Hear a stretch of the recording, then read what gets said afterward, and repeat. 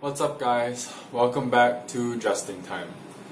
It's actually really late right now and I'm kind of tired, but I just can't sleep because something's just been bugging me in my head. For some of you that don't know, I recently got a job. Woohoo! So I've been working, this is my third day because it's Wednesday right now that I'm filming it.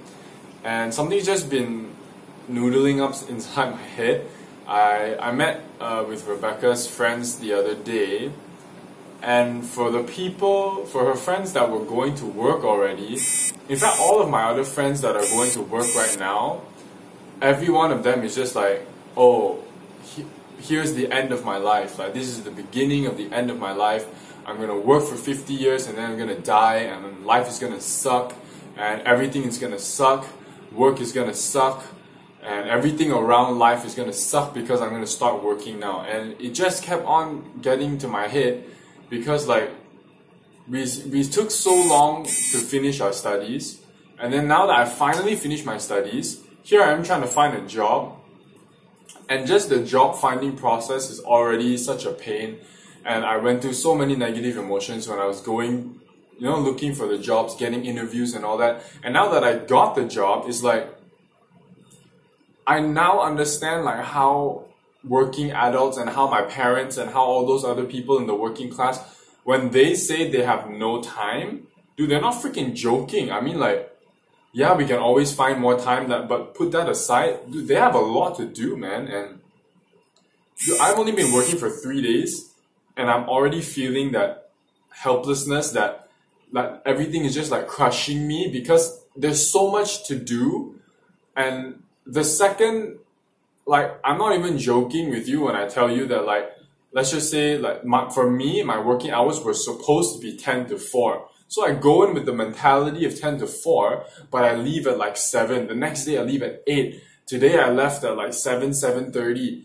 And the thing is that like the working hours are getting longer and longer. And what really hit me, what really made me think a lot about this was today I was really busy. I had work all the way till night, and right after night I got my church commitment. So I went straight to church after that, and I was already late for that church. So I was eating my dinner in the car on the way to church. And then the second, I'm not even joking, this is not an exaggeration, I literally finished my dance practice at church. I come out of the elevator and my phone rings and it's work.